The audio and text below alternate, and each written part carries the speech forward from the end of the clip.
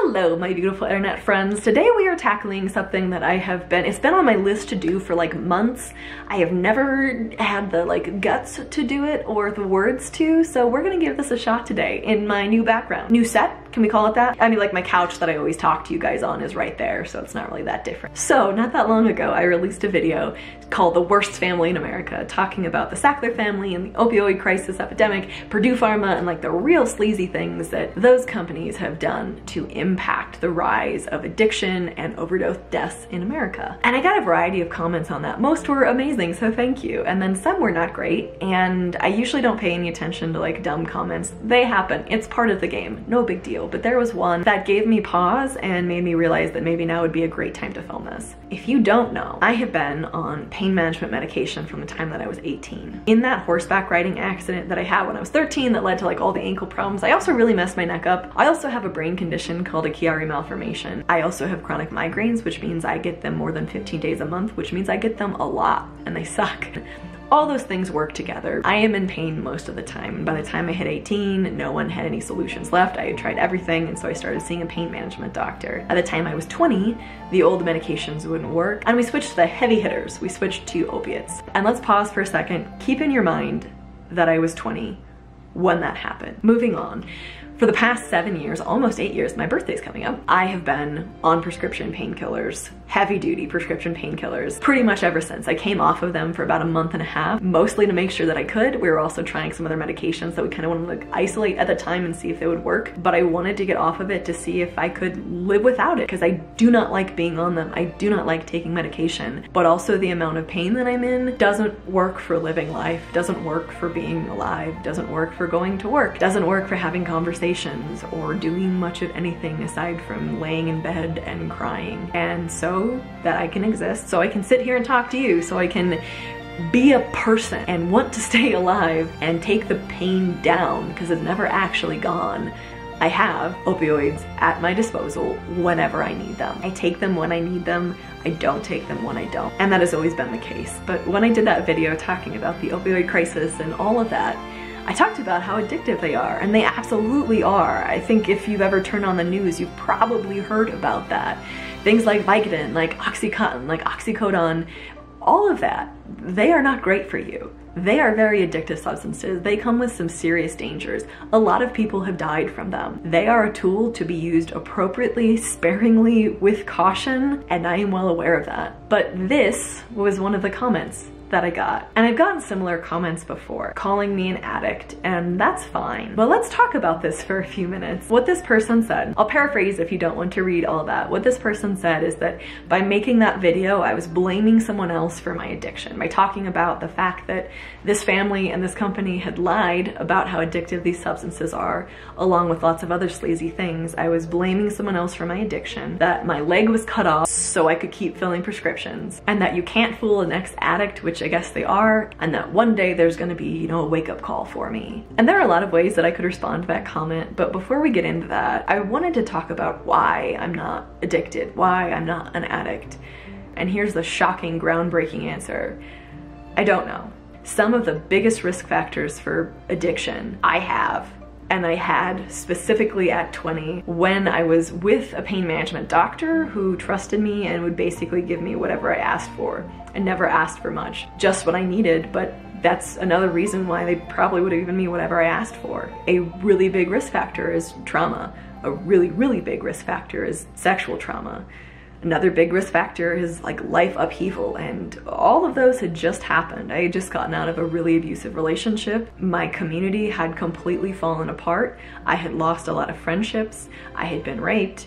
Like, life was a mess, and I was a mess. And it wasn't like I was overflowing with willpower at that point in my life. In that book that I've mentioned before, Chasing the Scream, there's like a longer list of, you know, commonalities that you see in people who have become addicted. And it was really scary to me, because I was like, oh shit, like that's me. That's me in so many ways, except that I somehow escaped it. I don't know. And let me just make something clear. I am not sitting here in any way self-righteously being like, and I didn't become an addict, like, yay, good for me. I honestly don't know how I didn't. Perhaps it was because I still had some connection to a couple people who were still really there for me. Maybe it was, I have no idea, fill in the blank, but by all statistics and definitions, I probably should be. And maybe part of it is just little choices. Like, I have often been tempted to like take a little bit more so you feel a little less dead inside or more dead inside depending on the day, and I've always said no to those for a variety of different reasons, but I see just about no difference between me and someone who has gone down that path. So I am not sitting here being like, good job, Joe, because I think that can happen to anyone. Literally anyone. And I still think it could happen to anyone. Like, there are safeguards I have in place in my life because I realize that I'm on very dangerous medications and that no one is above addiction and no one plans for it to happen. And so there are people who I consistently check in with. I have a doctor who is a really good doctor and won't give me whatever I ask for, which I'm very grateful for, because yeah, it can literally happen to anyone. It's not like us and them. Addiction sucks and ruins lives and steals years and sometimes literally lives. And that breaks my heart. But coming back to a friend in this comment here, as someone who has lived in chronic pain for a long time, I'm very familiar with this stigma. Like, most people assume that you're an addict when you tell them that you're taking Oxy or taking Vicodin or whatever it is, and then they treat you differently, and then they ask you questions that they don't have a right to because they haven't earned that right in your life because they're strangers, and then they tell you what to do, and then they preach to you like you've never done any research in your entire life, like you aren't aware that yes, of course there's dangerous medications, and yes, of course you are looking for other solutions, and you are doing other things, and you don't want to be on them, and it's just a weird dynamic. And it's hard. It's especially hard in like the medical community when people start treating you differently. That has happened to me with many doctors and nurses when I go through my medical history, and then we get to that, like what I take, and people get weird. Like the other day I was talking to a nurse, I was like, hey, by the way, this one was written wrong because I've been on one dosage for 3 years, it's never changed, and they wrote it for like half as much. And I was like, hey, by the way, just so you know, like this was done wrong, so if you could rewrite that, that'd be great. Instantly, her tone changed. Instantly, she got super weird with me and suspicious and a little bit insulting and was like, no, like this is what it was. Like, we're not gonna rewrite that just because you're asking us to. And I was like, don't take my word for it. Check my charts. Call my doctors. Like, I do not care that you do not trust me, and it's very obvious that you do not trust me because I am asking for medication that I have had for a long time. Obviously, if I'm asking for medication, I must be abusing it or I must be doing something wrong. What I'm saying is that people treat you different, and that sucks. But more than that, let's talk about how we treat people who actually are addicted, who do struggle with addiction. I think it speaks a lot more to that because we treat them like second-class citizens. Because I felt that even though I'm not addicted, I have felt a tiny bit of what it is to be treated like that. And it's gross. Like, it feels gross. And I've seen how people talk about addicts, and I've seen how they're treated, and I've seen how our justice system deals with people who struggle with addiction, and it's disgusting. And the shame and the judgment that we just pour on them is stupid.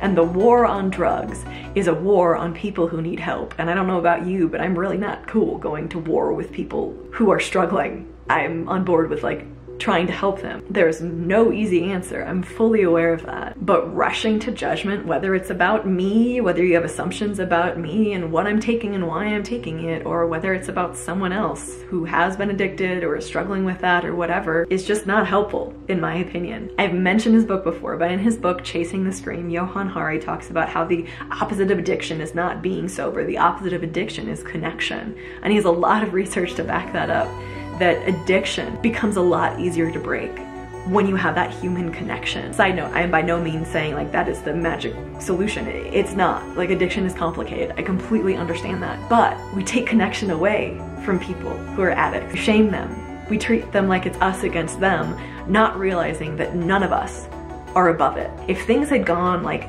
that much differently, I would be in a very different position than I am right now. And I'm not sure why they didn't. And I'm grateful for that. By the way, one of my favorite artists, he's amazing. There's this line in a Matt Carney song that goes, we're all just one phone call from our knees. And that was always stuck in my head. I think it's so true. Like, we're literally one phone call away from everything changing in our lives. And I think that same principle can be applied with this.